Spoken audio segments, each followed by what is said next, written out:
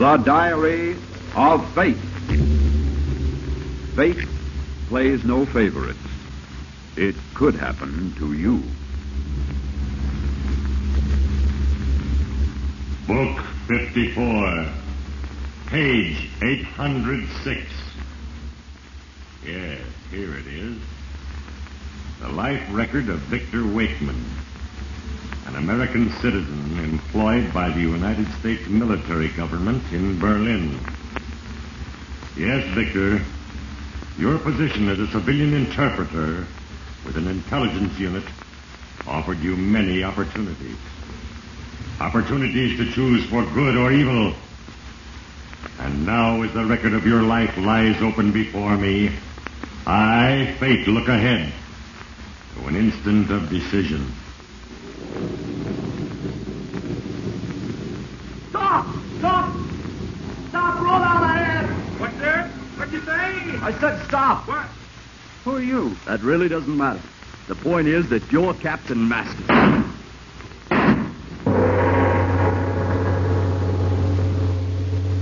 Yes. In the life of Victor Wakeman, a desperate decision was made. Then I, Fate, intervened. And because of a little thing, because of a loose stone, Victor Wakeman will die. But listen well, you who hear my words. Fate is not vindictive, not without regard for mortal rights. In a moment, I will read again from the Diary of Fate. Before the exciting story of Victor Wakeman, here is our announcer.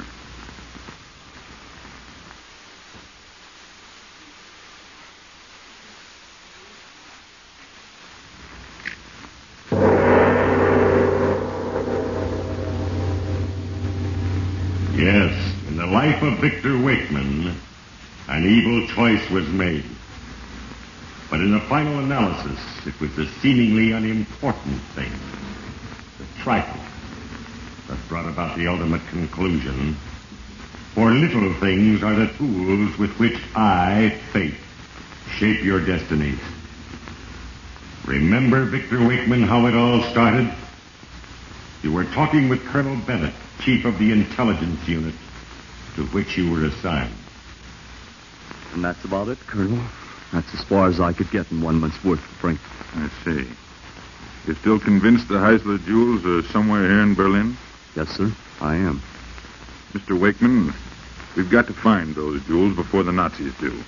$500,000 in their hands can cause us untold harm. Everything indicates that they were hidden in the Heisler home the night before Berlin fell, and they've never been moved. But we've been over every inch of that old house time and again. Well, you know, it's going to be embarrassing if we don't find them soon. Embarrassing and dangerous. Exactly. Well, we'll just have to stay with it. Oh, by the way, Mrs. Bennett and I had your wife over for dinner while you were in Frankfurt. She seemed to have something on her mind. Well, Colonel, I'm afraid Marcia and I are both a little impatient. Impatient? With the kind of work you're doing?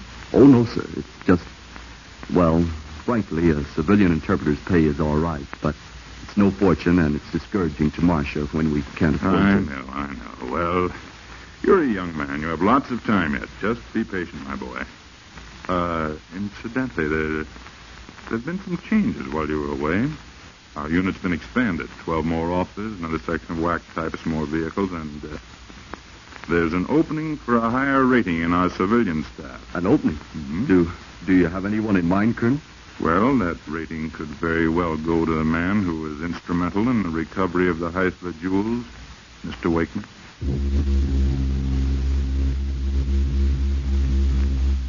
Yes, Victor. The advancement you were so hungry for would be yours. If only you could locate the hidden jewel.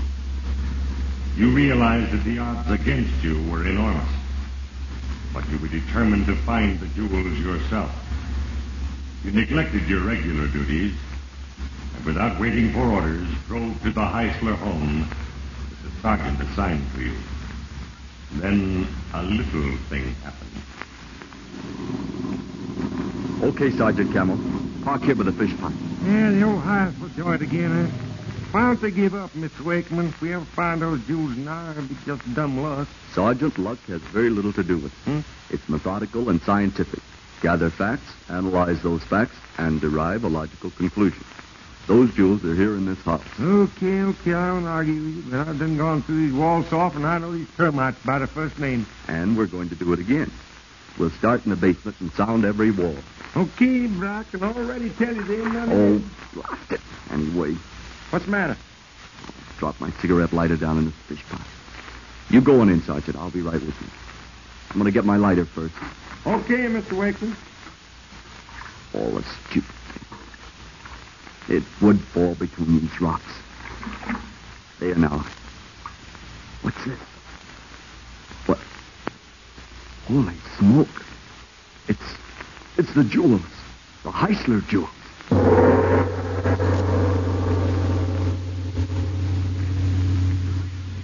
Yes, Victor, because of a little thing.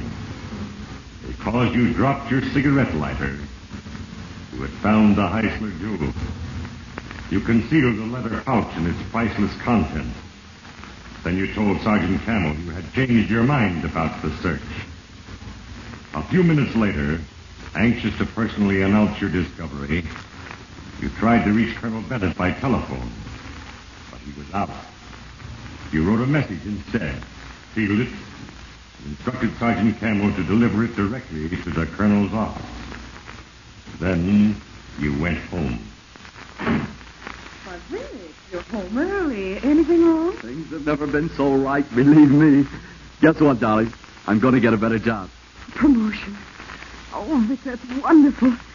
Are you sure you aren't joking? I should say not. There's an opening, and Colonel Bennett told me this morning it would go to the man who finds the Heisler jewel. Oh, Vic, the whole unit's been on that project for months. How do you know you'll be the one to... Wait. Want to see something pretty? Look here. See this leather pouch? Now watch. There they are. The Heisler jewels. Believe it or not, they were hidden in the fish pot. Vic, they're beautiful.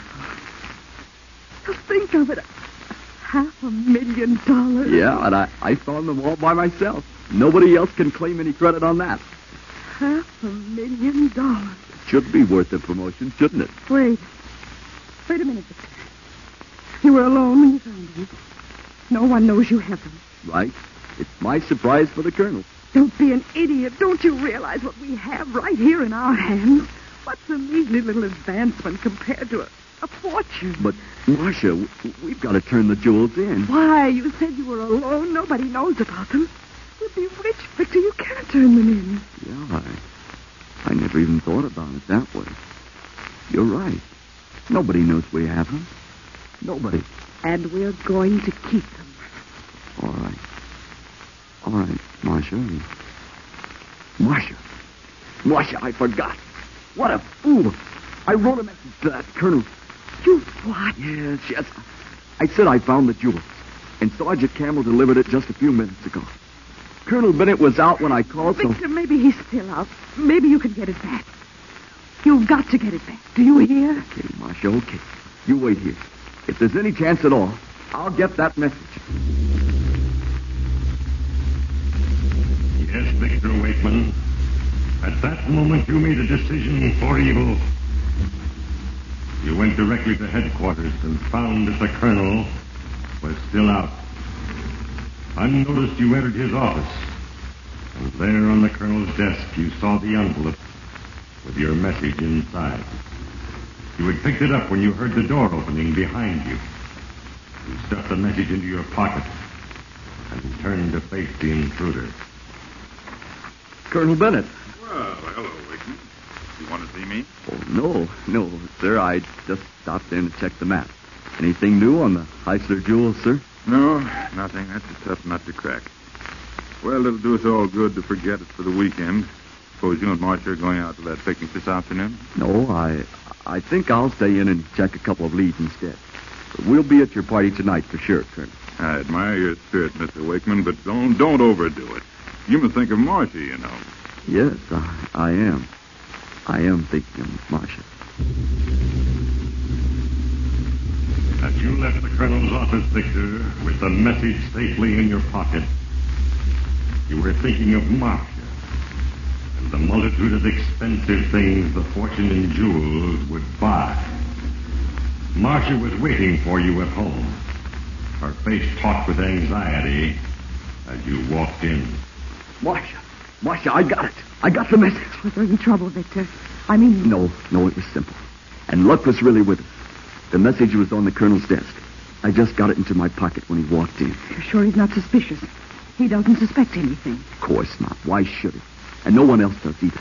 Hundreds of messages like this pass every day. It's routine. And the Heisler jewels are ours. No one will ever find them. Give me that message. I'll put it in the stove right now and burn it. Okay, good. Good idea. Here. When this has gone up in smoke, no one will... Vic, there's a time stamp on the back of this.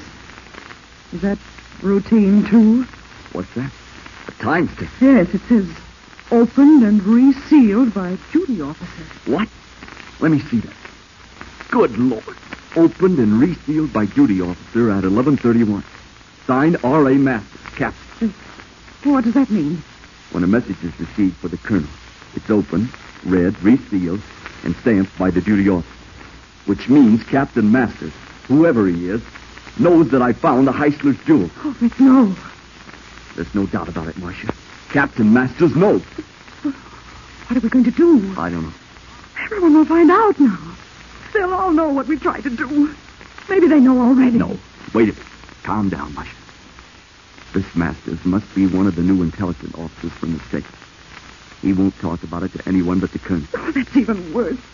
But you've got to do something. You can't Shut up, let Marcia. them Be find quiet. out. Wait a minute. I've got a thing. We're in this too far to turn back now. Somehow I have to find a way out. Yes, Victor. Because of a little thing. Because you dropped your cigarette lighter, you were given an opportunity for success and happiness. But you made a decision for evil. And now, with your mind tormented by fear, you face another decision. Soon, Victor Wakeman, I will write again on your page in the diary of fate. Before we continue our story, a few words on behalf of our sponsor.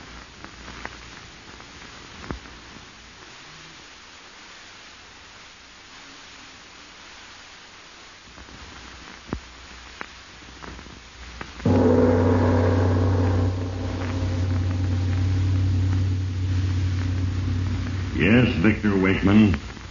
Only moments ago, the theft of the Heisler jewels had seemed so simple. But now as you faced your wife and the realization that a Captain Masters knew of your decision for evil, your voice was edged with panic. You realize what this means, Marcia? I'm through. Disgraced. I'll be sent to prison. There must be a way out, Vic. There must be something you can do. Yes, there is something that I can do. And it's the only thing that will work. What is it? What are you thinking? That Captain Masters must be silent. For good. No, Victor, not murder. Yes, murder. And the sooner the better. But I won't let you. I can't let you. Never mind that. I shouldn't have listened to you in the first place, but I did. So from here on out, you'll do exactly as I say. Now I'm going to call headquarters and locate Captain Masters. Going to call Masters? Yes. I've never met the captain. It's a good idea to know something about the man you intended. Hello? May I speak to Captain Masters, please? Oh, I see. Yes. Yes, of course. The picnic. No. No message. Well, Marcia, it looks like we'll have to get to our swim pool. Why? Where are we going? To a picnic, my dear. A picnic with Captain Masters.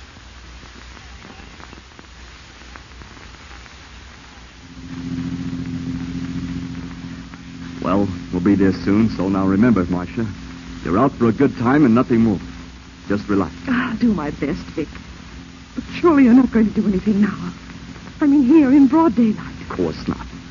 But I have to know what Captain Masters looks like, and, well, he'll be here tonight. You see, Marcia, time is precious, too. There's no telling when Masters will say something to Colonel Bennett about the discovery of the jewels. Oh, here we are.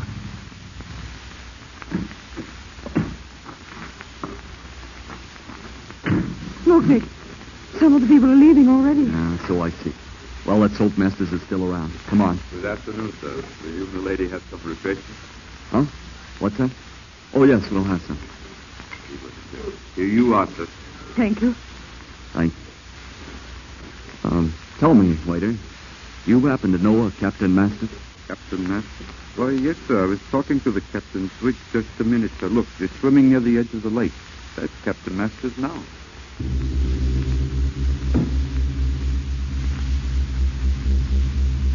Now, Victor, you had located the one obstacle in your path.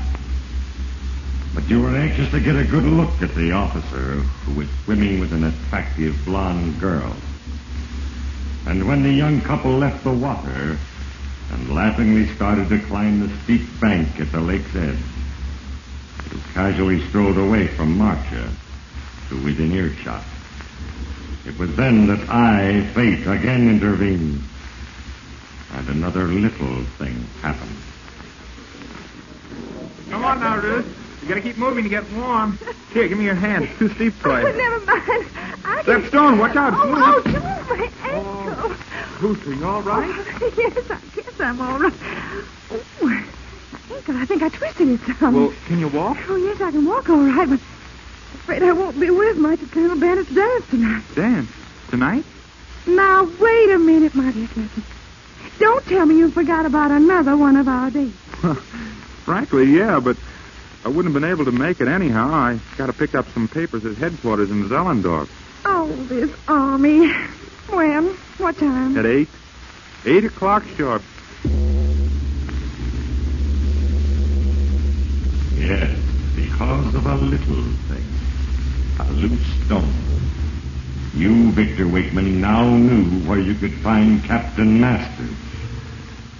And an hour later, as you discussed the details of your plan with Marcia, you were confident. But, Vic, are you sure you'll be able to get to Masters at Zeelandorf? I'm positive, Marcia. I've ridden with officer couriers on that same run a dozen times myself.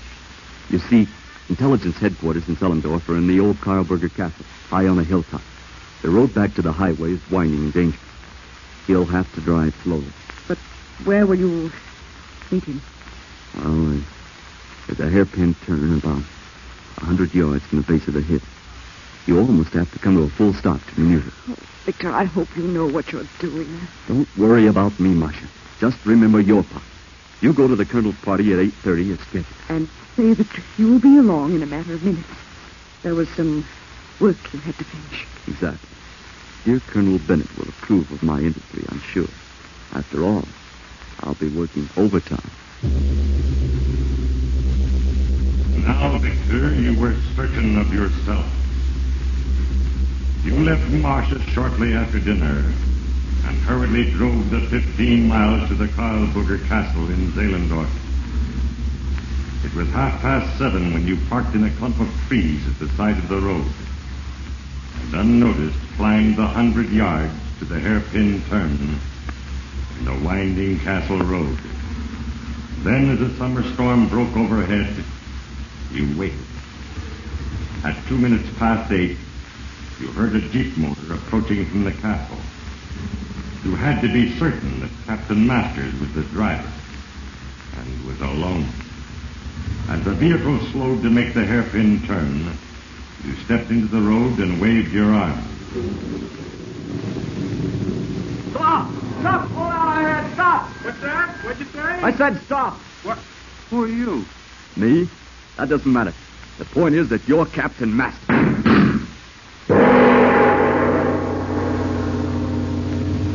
For a moment, Victor, the explosions from the pistol in your hand and the sight of the lifeless form before you froze you to the spot on which you stood.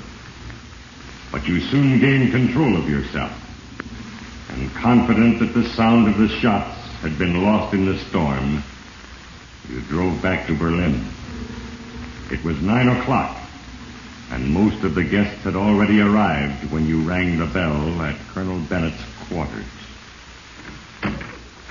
Well, good evening, Mr. Wakeman. You're late. Yeah, I know. I'm sorry. You see, Colonel, No, don't bother. I know exactly what happened. You found the Heisler jewels and decided to keep them yourself. Oh, you might. What? No, that's not so. Oh, no, I don't think it is, my boy. Now, relax and join in the fun. Oh, yeah. Yeah, of course. Just a joke. Sorry, Colonel. I guess I've been working a bit too hard lately. Well, forget it, Wakeman. Here's your wife. Maybe she can help you think about something besides the Heisler jewels. Hello, darling. Glad you weren't too late. I got here as soon as I could. Say, you look lovely, Marcia. Thank you, Vic. Of course, I worked hard at it. It isn't every night we poor civilians are invited to one of the Colonel's parties, you know. And that's our loss, my dear. Since you do make such a pretty picture, I'd consider it an honor if you, too, would accept a last-minute invitation to dine at my table. Thank you, Colonel. We'd love to. Would be a pleasure. Good. You see, one of my guests was called away at the last moment, and I'm short another, Captain Masters. Captain Masters. But you don't think there's a chance that the captain will still show up? At this late hour? No, my boy. I don't think Captain Masters will be with us this evening.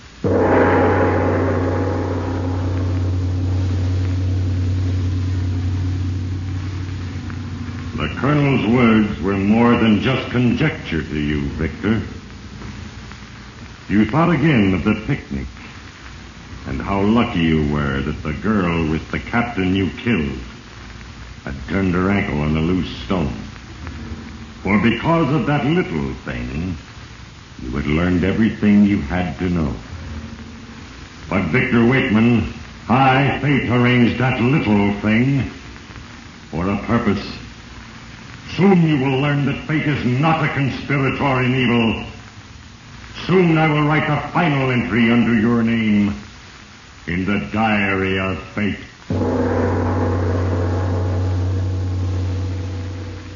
In just one moment, the exciting conclusion of the Victor Wakeman entry. But first, a word from our announcer.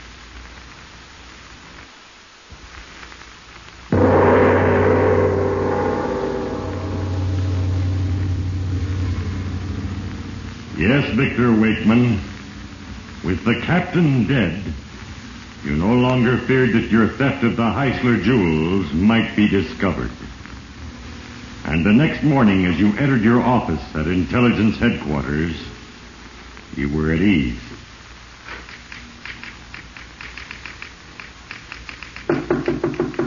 Come in.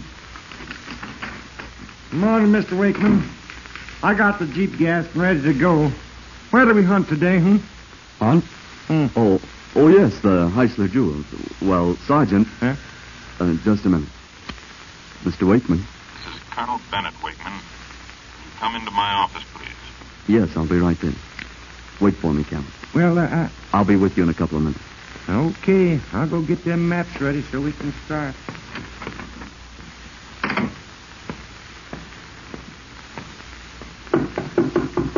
Come in, Wakeman. Do you want to talk to me, Colonel? Yes, I do. I want to talk to you about the Heisler jewels. Sit down, Wakeman. The jewels? Well, what about them, sir? I want you to tell me what you've done with them. What I've done with them? But is this another joke, sir? Hardly. Where are the jewels, Wakeman? Well, I don't know, sir. I have no idea. You're lying.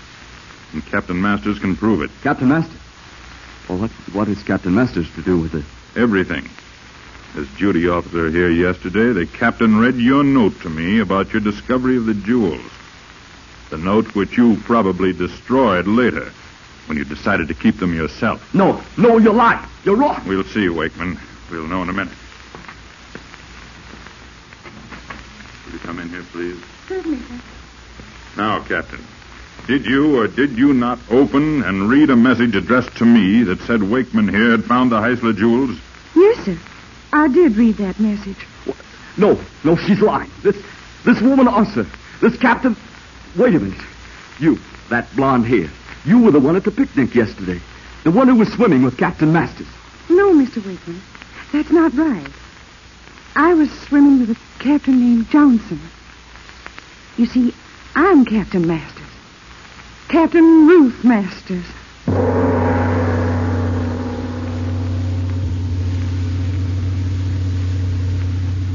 Yes, Victor. In a single stunning instant, the whole truth smashed into your mind.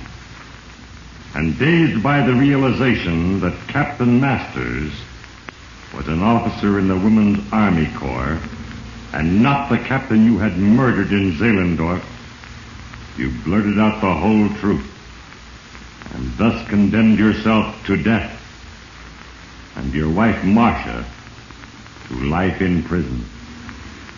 And now it is time to close the book. In the case of Victor Wakeman, as in the cases of all mortals, I, fate, am but the instrument of a plan. And the countless little things that happen are the tools with which I work. Because he dropped his cigarette lighter, Victor Wakeman found the Heisler jewels, which he and Marcia decided to keep. But because of another little thing, a loose stone, he overheard a conversation which led him to a fatal error. Heed well the morrow, you who listen, and remember, there is a page for you in the diary of fate.